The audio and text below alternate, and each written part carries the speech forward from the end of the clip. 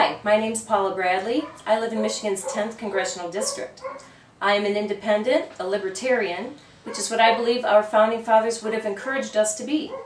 I am personally responsible for educating myself and my children about natural rights, the U.S. Constitution, history, government, and the vision of the Founding Fathers. I carry copies of the U.S. Constitution with me because I never know when I'll have an opportunity to educate others about its meaning. I am an American patriot, and I am campaign for liberty.